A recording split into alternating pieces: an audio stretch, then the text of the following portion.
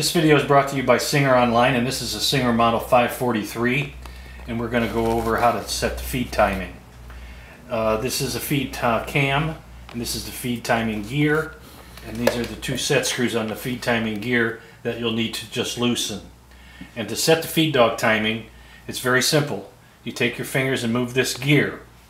As the needle is penetrating the material right there, the feed dogs are supposed to be flush with the top of the plate and moving in the down direction, like this.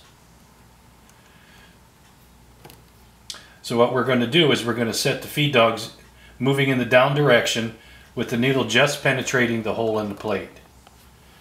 When we have that setting, we gently turn the machine over and gently tighten up one of the timing gear, ring gear set screws.